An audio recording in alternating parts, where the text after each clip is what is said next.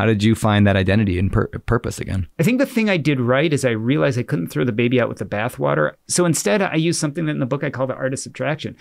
I just said, well, what do I hate most about being a doctor? And got rid of it. And what I was left with was the one thing in medicine I would still do even if I wasn't being paid for it. And so I knew that it was important to my sense of purpose, and that was hospice work. That was the beginning.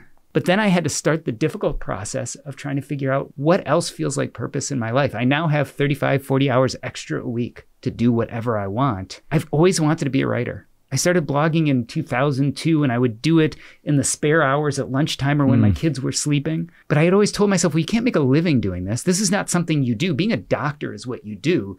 This is just a hobby. But now that all that time, I'm like, well, maybe it doesn't have to be a hobby. And even if it's a hobby, maybe that's something that's really worthwhile to pursue during my free time because it feels deep and abiding and important.